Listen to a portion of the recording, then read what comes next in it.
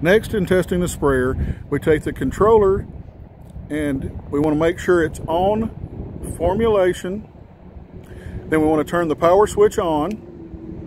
And then using the engine start switch, we want to crank the engine.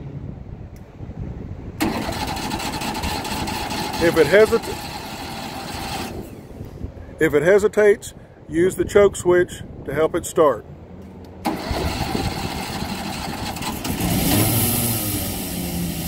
Now, let it run to warm up. Now, using the spray switch on the controller, turn on the spray.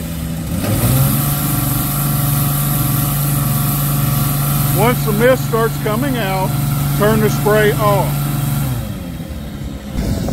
And finally, before leaving, you want to return the switch back to GPS and enclose and secure the lid.